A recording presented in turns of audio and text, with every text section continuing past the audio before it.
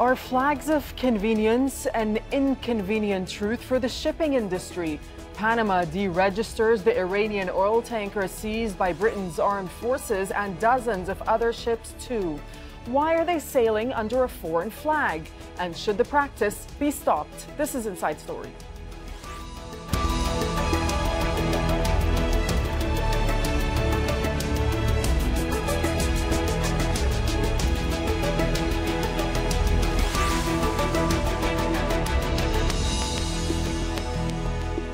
Hello and welcome to the program. I'm Dareen Abughaida.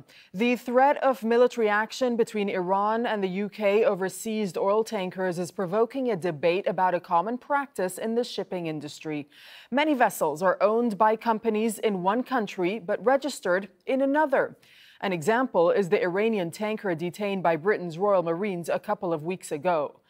The British government said the Grace 1 was stopped near Gibraltar for carrying oil to Syria in violation of EU sanctions. Like around 7,000 ships worldwide, the tanker was sailing under the flag of Panama. But the Panamanians say they removed the supertanker from their shipping register 2 months ago. And they're deregistering another ship which disappeared from tracking maps in the Strait of Hormuz last week. Well, under international law, every commercial ship must be registered in a specific country. Many ship owners choose a foreign country to register in a practice known as flag of convenience. The flag state is responsible for safety inspections and working conditions of the crew.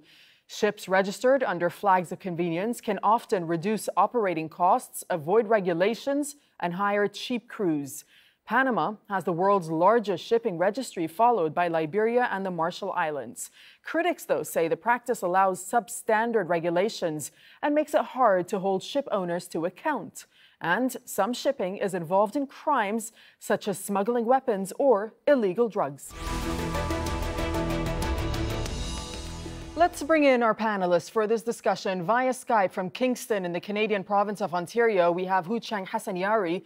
He's a professor of international relations and security issues at the Sultan Qaboos University in Oman. Joining us from London is Phil Diacon. He's a maritime security analyst, also a partner at the maritime security risk consultancy Dryad Global. And over in New Jersey via Skype, we have Lawrence Brennan. He teaches maritime law at Fordham University. Thanks very much for joining us on Inside Story, and welcome to all of you. Phil, if I may start with you over in London, is it fair to say that part of that cheaper and easier process of registration in another country does mean fewer regulations for these ships, and recent incidents in the Gulf are now shining a spotlight on certain issues?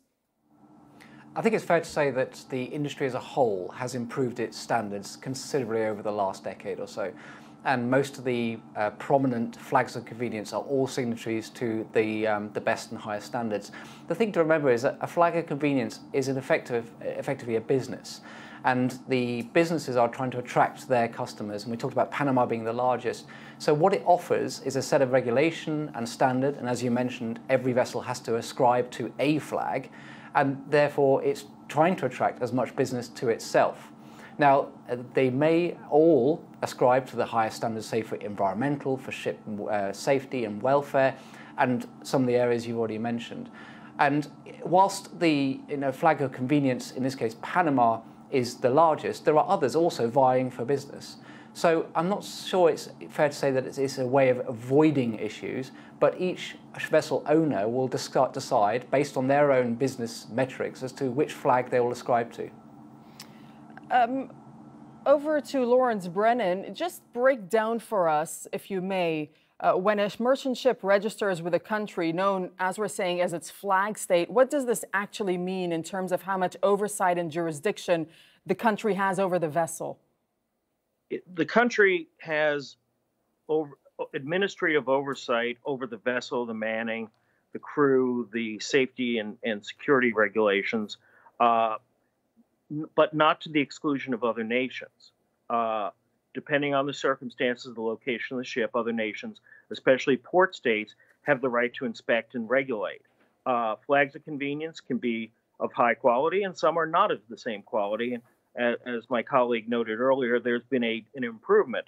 But throughout the 1960s and 70s, most of the major environmental disasters were on tank vessels, tankers, that were flying flags of convenience. And a lot of those were old ships that could no longer survive. After Open 90, the Exxon Valdez disaster, the older tankers, 25 years and older, and the single hull tankers were taken aside. But we've had similar problems to the ones we're seeing in the Persian Gulf, Strait of Hormuz, and even in the Gulf of Oman in the 1980s in the tanker war involving Iran and to some extent Iraq and the United States, where there was war declared on tankers bound for each other, the enemy. Iran would attack tankers bound for Iraq and vice versa.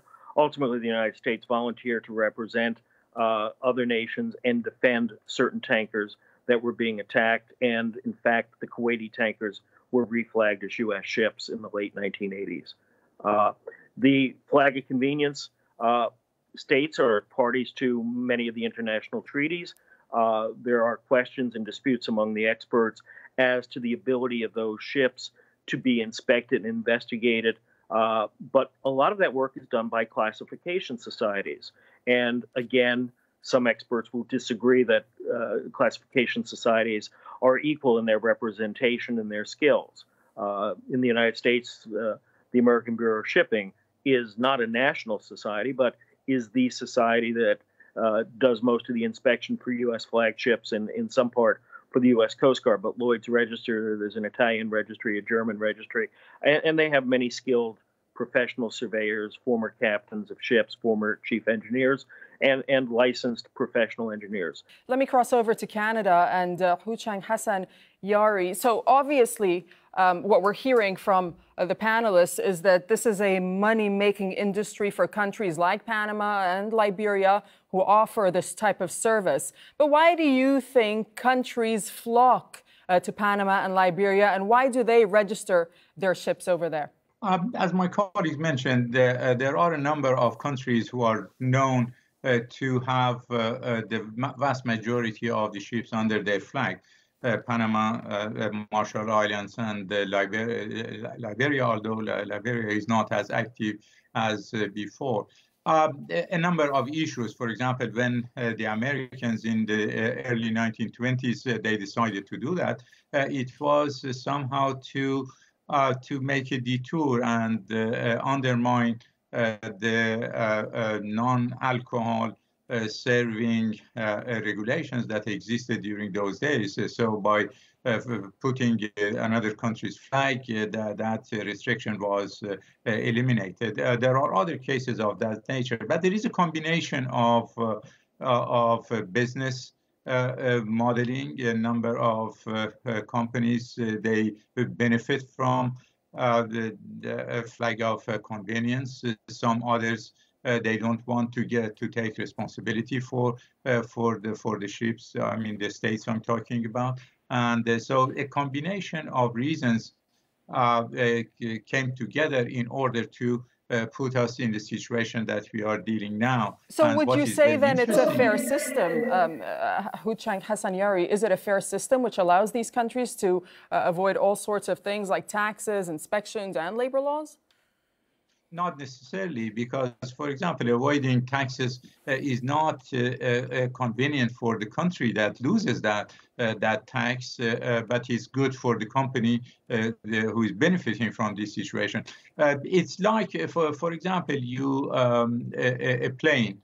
A plane is purchased by a company in, let's say, any given country. That plane comes under the jurisdiction of the purchaser, and then so they use and they benefit from the services of that plane.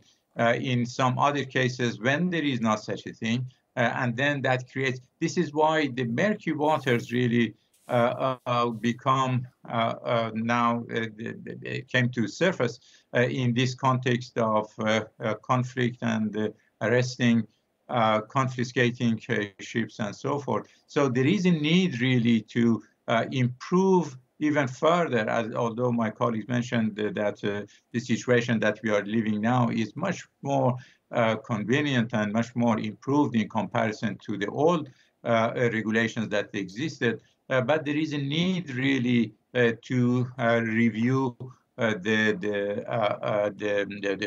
dossier in order to make it very, very clear that each ship that has a flag, that flag is the real one and not just convenient for the owners. For example, the Panama is registering a number of ships online without even seeing those ships, and that is creating a problem. This is why in the past few years it seems that the government in Panama they deflagged a big number of those ships for a number of reasons, the violation of international law and so forth. And some of those flags were used by the Iranians. So although the system is not fair, but in the absence of a better system, we have to deal with the situation that we are confronting now, and that is not clearly an ideal situation. Phil, over to you. As our panelist from Canada was saying, Panama has now decided to deregister a number of ships. We're hearing up to 60 ships over the past few months, and that includes the Grace 1. That's the Iranian tanker that has been and is still detained, as you know, in Gibraltar by UK authorities. To what extent do you think Panama is being pressured to do so at this point? And if it is being pressured, by whom? So the International Chamber of Shipping monitors the flag states. It publishes annually the performance of flag states. And the performance is measured in many, many categories and is publicly available. The purpose of that is to keep accountability amongst the flag states for the very reasons that we've just been discussing. Now, the flag states are businesses, so they're going to be concerned about their reputation and their ability to attract business or ships into their registry. And therefore, if there's a reputational issue, such as a vessel that is deemed to be breaking sanctions and operating effectively illegally, then it's up to them to really take action and clean up their portfolio. So in this situation, cleaning up the portfolio is a regular event, but we are obviously very much aware of this one because this one's in the news and it's very current. So the flag states, they are businesses. They want to attract business and be seen to be compliant, which most of them are, and the very large ones are. And also those vessels that are registered with those flag states, the owners of them, the operators of them, they also want to be associated with a compliant business or a compliant process and registration process. So this cleaning up is probably housekeeping that you'd see in any business where there's a regular turnover of vessels. We just mentioned about applying online.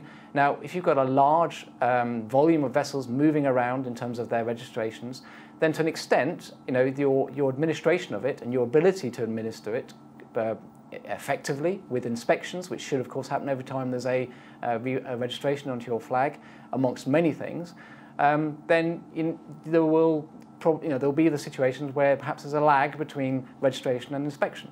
Right. So the example given there of applying online, you would expect it to be caught up eventually to be conforming to the process of registering for your flag. Right. Lawrence, what do you make of this concept of cleaning up, and particularly at this point in the context of all the regional tensions? Is it Panama cleaning up, or how much pressure do you think Panama was under, and by whom, to deflag the Iranian ships that they have in the past few months? I think there's no dispute that the United States has encouraged Panama, Liberia, Marshall Islands, and maybe others to take appropriate action to ships that are engaged in improper and unlawful conduct, such as smuggling, trafficking drugs, violating sanctions, such as was done at the early 19th century by the U.S. and the British Navy in fighting the slave trade. One of the important things to realize is the international nature of maritime commerce. There's $35 trillion invested every year in world global trade, most of which 80% or so goes by sea, and the infrastructure, ships, ports, facilities. And that's a lot of money. It's really the driving force of the world economy. Oil is a significant part of that. It's probably the most valuable commodity traded. Where ship owners try to save some money is on crew. It's called manning expenses, bunkering expenses, a small amount. And the quality of the ship and the ability to keep a ship in service longer and with fewer problems is important. So it's a business competition between competing problems for the managers of a vessel. Do we repair a ship? Do we keep it another 2 years? Do we get rid of it and buy a new ship? What's the economic benefit? Okay, let me just pick up on that point with you, Lawrence. So clearly there is a big economic angle to this. So if a vessel gets deflagged, then the owners of the ships might have to register the ships in their countries. And correct me if I'm wrong here, but so what are the economic implications of that? Well, the U.S. is the great example. We have a thing called the Jones Act, which requires U.S.-owned, U.S.-flagged, U.S.-manned ships to trade between two American ports. So if you want to bring oil from the U.S. Gulf Coast to New Jersey, you need a U.S.-flagged ship. There are some interesting exceptions for cruise ships and passenger liners. But if you have a U.S. crew, it's probably 3 times the amount of cost. Now, the magic issue that makes all ships equal is insurance, and particularly environmental insurance. What's the cost of having environmental coverage, pollution coverage under the Protection and Indemnity Club, P&I cover, and the Certificate of Financial Responsibility? No ship, particularly no tanker, is going to get into a port without having a Certificate of Financial Responsibility to show that if there's a pollution event, there's millions of dollars available to respond to that pollution event. And we've seen that historically in the world for the last 60 or 70 years, and we've seen some ships break up and can't get to what's called a port of refuge. Those are real problems. The first thing we did at the beginning of the Iraqi invasion of Kuwait was to make sure that Iraq could not use its ships in global trade, its tankers, and we were particularly concerned that they would use those tankers to cause an environmental disaster. So the British government, the ministry, the foreign ministry, and the U.S. State Department, where I was seconded, as they say in London, for my Navy duties, we arranged for an order of council, and U.S. and British insurers were prohibited from providing marine insurance to Iraqi flagged ships in 1990.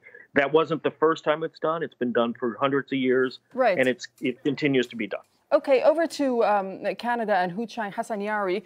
What is this deregistration that we're seeing by Panama? Is it, in your opinion, a way to pressure Iran to keep pressure on its economy, on its oil flow? I think he's part of that pressure because Iran doesn't have the fleet that can use in order to ship its oil to the market. Or bring the merchandise that it's purchasing.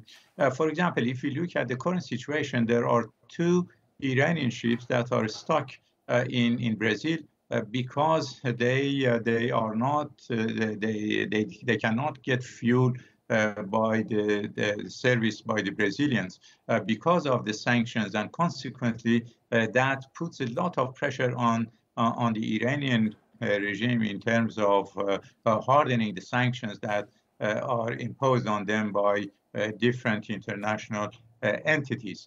So this is a reality that the Iranian system, the Iranian regime has to deal with, and it makes Iran even more vulnerable to flagging, to renting, and to use the service of the ships that are available. But there is no doubt that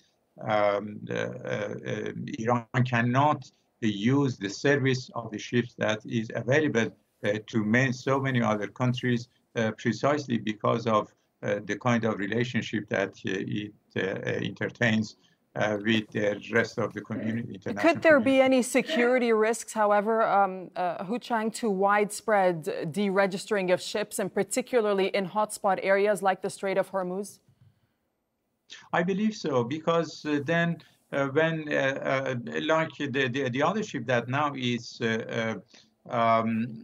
it's arrested by the Iranians, this river that was disappeared from the radars for some time last Saturday, a week ago. So now is in a limbo. This ship that is also registered by Panama. So that is, and then the question is really what to do with this ship. Are the Iranians going to just simply let it sleeping in one of the Iranian ports for how long, and who is going to take care of the crew, and there's so many other questions of that nature, without forgetting, obviously, the question of insurance and the threat against. Let's put that, the physically. Let's put that to Phil, because I see you nodding your head. Phil, I'll give you an example. The Stena Impero, which is currently seized by Iran for, according to Iran, violating international maritime law, is in fact Swedish-owned.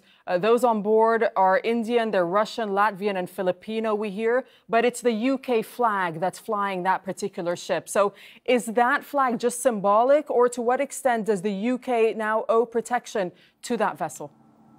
So you've just highlighted exactly the murkiness of what is the oldest form of globalization, international aspects to shipping.